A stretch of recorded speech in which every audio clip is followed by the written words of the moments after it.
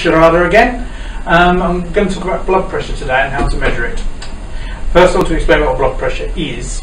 Blood pressure has two figures. The first is systolic, which is the. Do you think I should be talking to you about this? You're looking at me. No, I'm not looking at you because I was being like a Blue Peter presenter. Okay.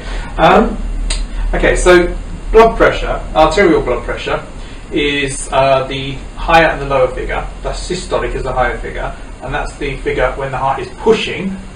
Diastolic is when the heart is relaxed, and it's measured in millimeters of mercury, which is the amount of pressure that can support a column of mercury of a particular height, and as a result it's measured using a SPIG.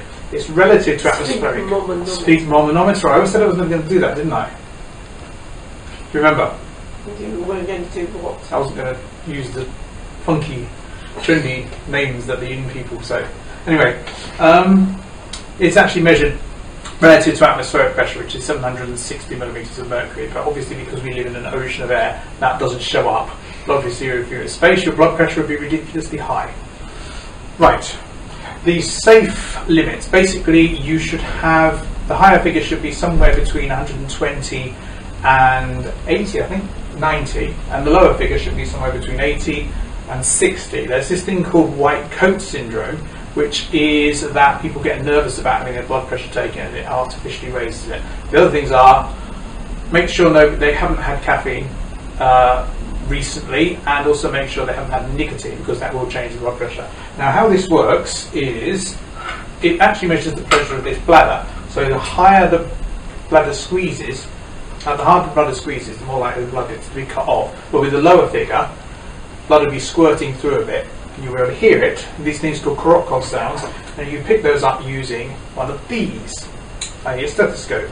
So the first thing you have to do, and then at the higher figure is completely gone. So the first thing you have to do is to get an arm. Okay, you relax your arm. Thanks. Relax your arm. Okay, right. We wouldn't normally be this close to each other, it's just that the frame of the camera is a bit rubbish. Right, now I always get this bit wrong by wrapping it around the wrong way.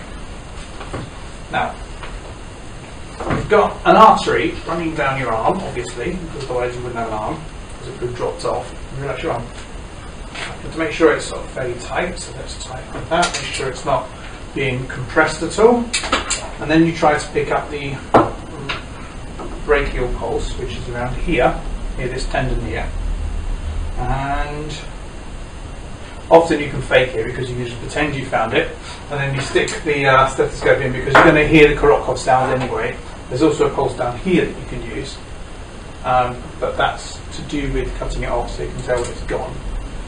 And then the next thing you do is you switch your sphygmomanometer over to there, you tighten this valve here, and you pump it up, and it does nothing. That's interesting. That's because I've got it on the way round. Okay, scratch that, because I've done it wrong. That way round, I can't believe I always do this. It's not very professional, is it? Anyway, that way round. I thought it was old. No, I know, it's because I'm rubbish.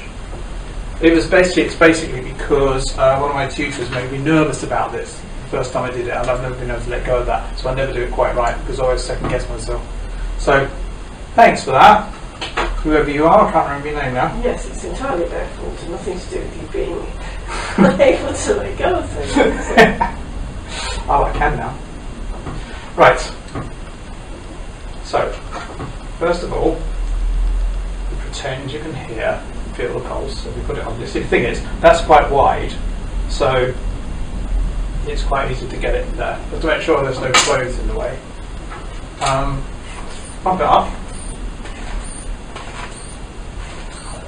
And then two things happen. One is you start to hear the sounds, and the other is that you start to see the mercury bubbling up and down. Now you have to go higher than is comfortable because there's a gap on some people. You let it go, and you start to hear the sounds.